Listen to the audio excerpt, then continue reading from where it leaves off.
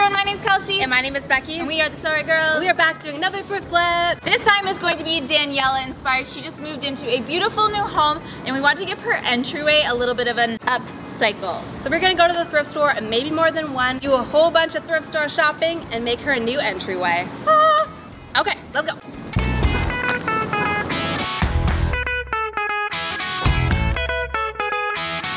Ooh, we could do some like little mirrors. That's cute.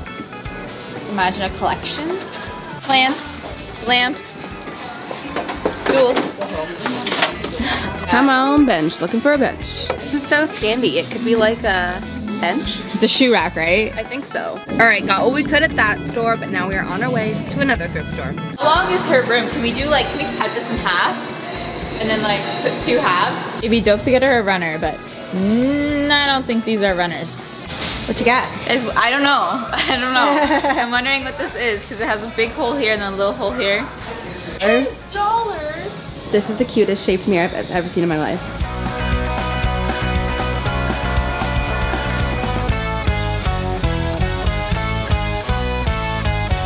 All right, let's haul it for you. So, first up we got this cute little vase water spout thing, and this was $4.50. We also have this teensy little cute mirror, and it's $3.75. These little vases or candle holders TBD were $1.50. We have what I think assembles together to be one shoe rack that was $5.50, but I think we're gonna try and make two out of this one.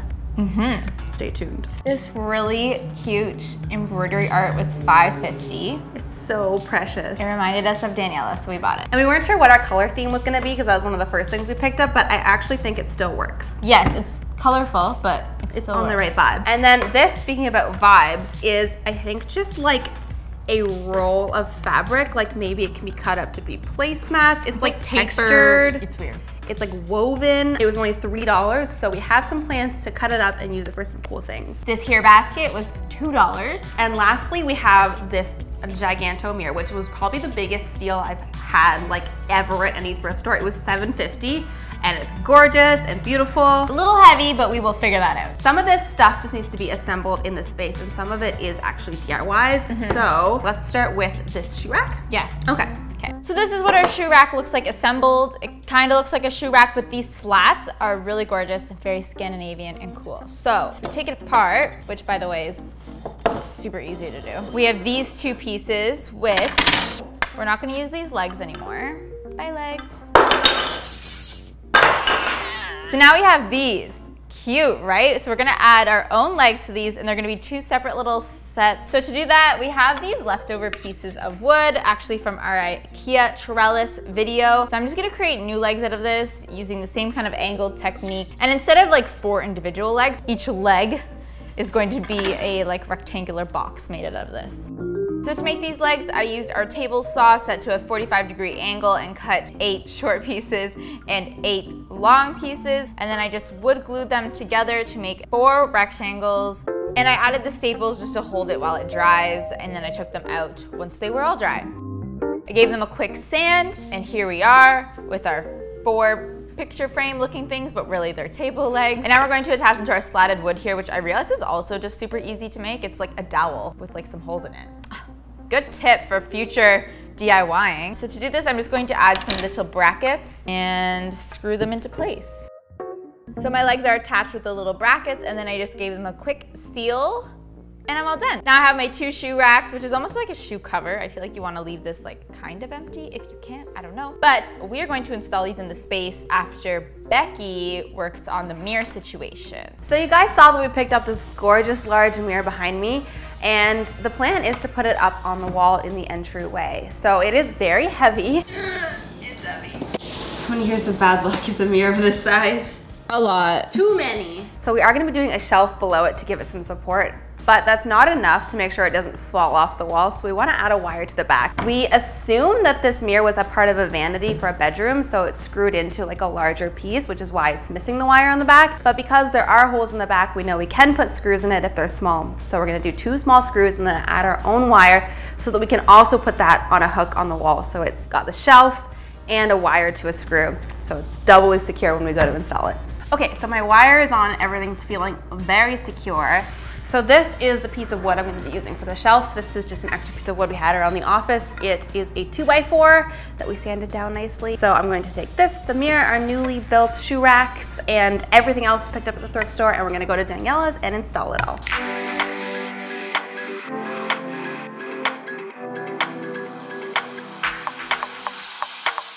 So in Daniela's space, we're starting by clearing out everything. This includes removing her current coat rack, which will be in the way of the mirror we're going to hang. We're hanging up the embroidery art and the little mirror. We replaced her coat rack with some simple white hooks from the hardware store. On our other wall, we're lining up where we want our support shelf to be and then screwing in 2 L brackets into the wall. We added the shelf on top and then secured it to the brackets with some wood screws. We then hung the mirror center on the shelf. We hung this on an additional screw to make sure it stayed securely on the shelf. We're adding on our thrifted candle holders with 2 LED candlesticks. Next, we're bringing in our upcycled shoe rack and laying it out on the woven fabric we've thrifted. We cut it to size to act as a nice protectant for dirty shoes on the floor. We're styling our vase beside the shoe rack with some dried wheat. In our smallest front hall corner, we've added a plant into our thrifted basket.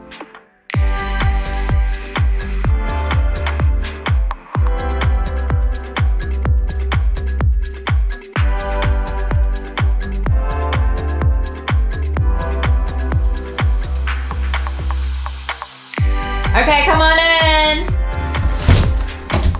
Oh yeah. Oh my god. That mirror though. That mirror's beautiful. Remember that time you said all you wanted was a mirror and we got you 2? 2 mirrors! 2 mirrors! Yes! Oh my god, I feel loved. Ah, guys, this is so good. Oh my god, I feel like a homeowner, you know? Oh my god, the candles, I didn't even notice the candles. That's amazing. You guys are crazy. Thank you. You're welcome. Love you guys. Love you.